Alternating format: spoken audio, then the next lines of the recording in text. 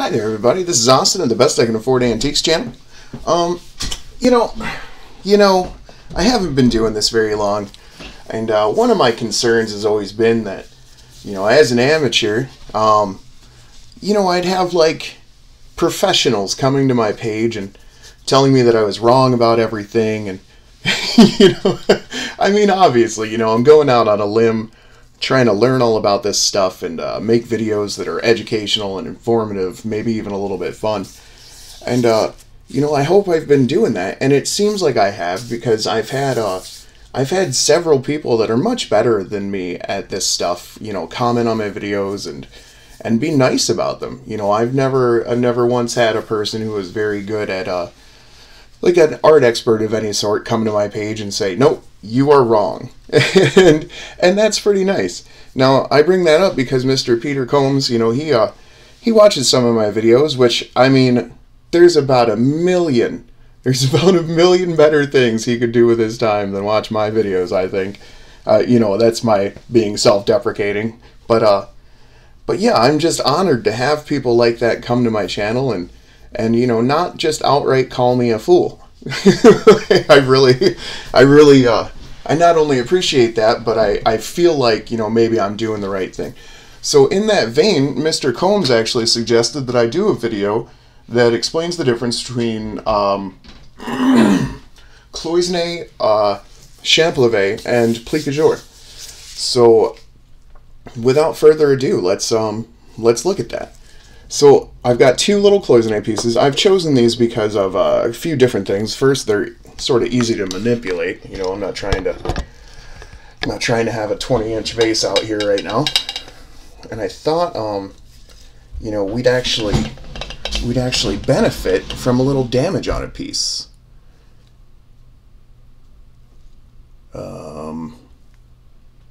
Okay. So here we have a little bit of damage. This is a piece of Cloisonné.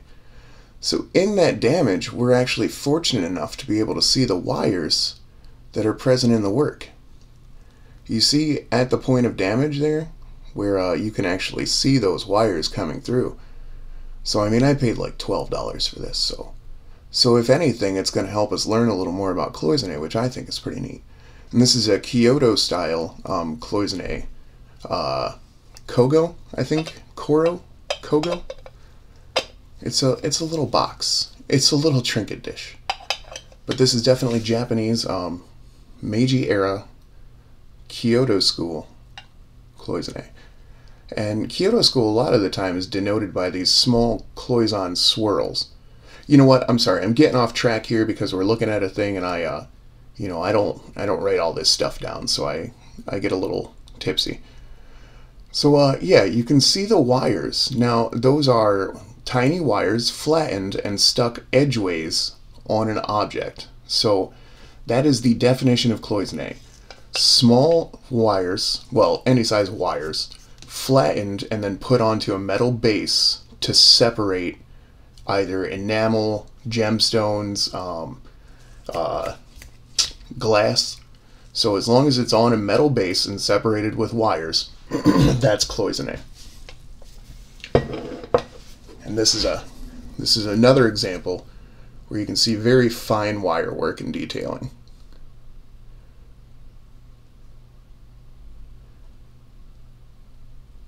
Usually in the glint of light, you can see the wires the best. So obviously very fine wire work, and the reason we're looking at this smaller stuff is because we want to be able to see the wires and the differentiation in the thickness between Cloisonné and Champlevé. Because where Cloisonné is wires flattened out, Champlevé isn't wires. They take a metal object, and when they form that object, either when they cast it or they carve it out, they integrate the layers, or the partitions in the object of the body. The body of the object. So here we have a Meiji, maybe even late Edo style or era Okamono of a small dog wearing a traditional Japanese costume. So it's pretty rare to find a okamono, a small bronze animal with enamel on it. So this is a pretty interesting piece, actually. But this is Champlevé, and instead of having wires, the partitions are actually part of the body of the thing. So whether they're cast into it when it's made, or whether they're carved into it after it's made, that's Champlevé. I don't know why we're having such a difficult time focusing up here. Okay.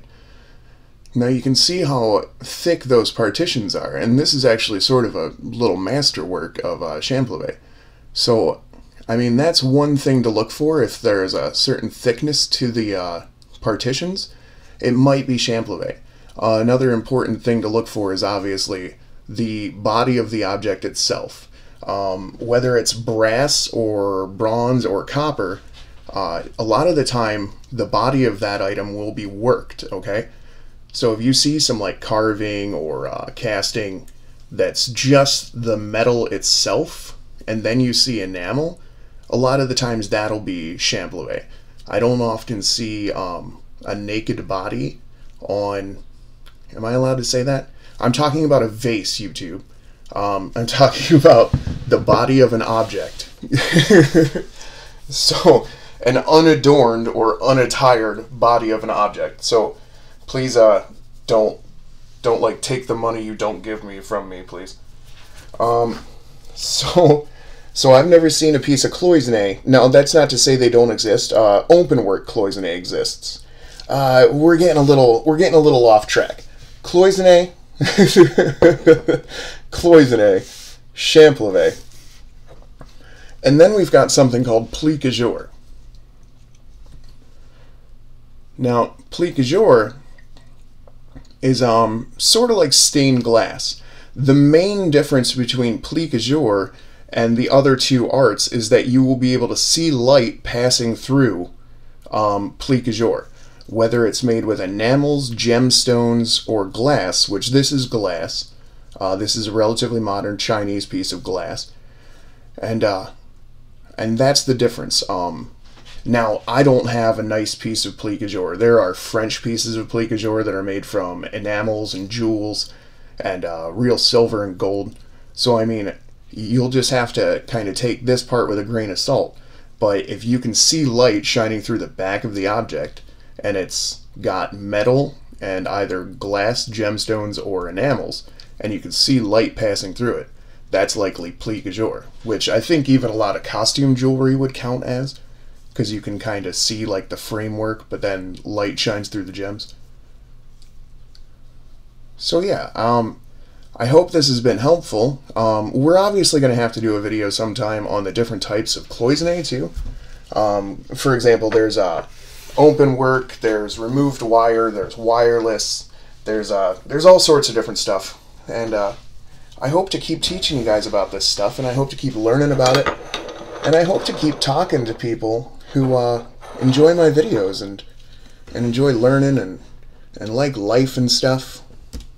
So yeah, this is Austin at the Best I Can Afford Antiques channel, telling you the differences between Cloisonné, Champlevé, and Plique.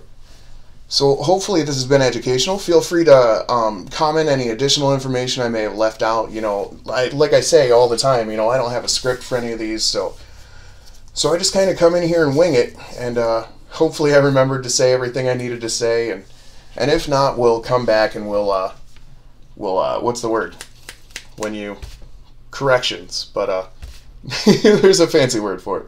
Anyway, this is Austin. Everybody have a beautiful day. Almost Christmas. Really, I just hope everybody stays safe, fat, and happy. I'm rooting for all of you, I promise. I love you guys. This is Austin.